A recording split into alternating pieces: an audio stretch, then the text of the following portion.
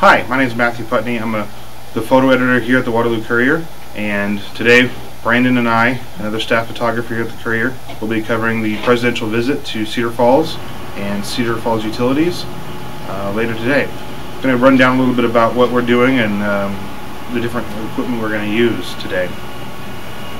This is what I'll be using to cover the President today at his arrival on Air Force One to the Waterloo Regional Airport. It's going to be a 400 lens combo with a Mark IV and the 300 2.8 and a Mark IV that I'll put a Mark IV on this later and shoot video with, so that I can concentrate on shooting stills and the video will keep on rolling while I'm covering the President and coming into his limo.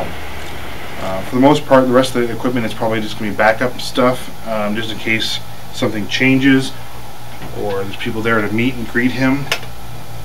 I've got 16-35, just another standard lens, and a 7200 and teleconverter just in case the 400 isn't long enough, and a flash just in case. I like to keep that kind of stuff with me all the time.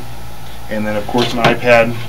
And Brandon will be traveling the press pool today with the motorcade, and he'll be kind of traveling a little bit lighter, a little bit more compact, so he's more versatile and can move depending on the situation of where he's at and get what he needs. He's going to take two cameras, a 1D Mark III, Mark IV, excuse me, and the 7200 and flash just in case we need it.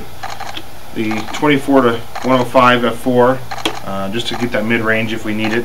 And probably most of the stuff will be shot with the 5D Mark III with a GoPro attached to shoot some more video.